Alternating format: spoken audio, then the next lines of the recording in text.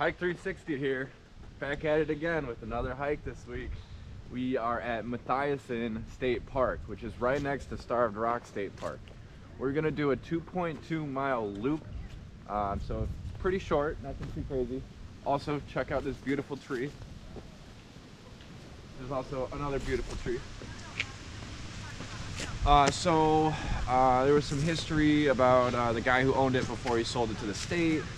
And there's this fort right here, which is styled after the French, what do they say? Styled after the, I think it was French traders. Traders along the river back in 1693. 1693. 16, yeah, amazing.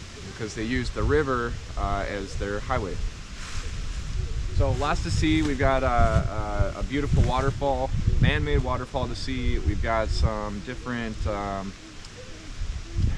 limestone and a lot of different rock formations and mineral colors. So we'll get that.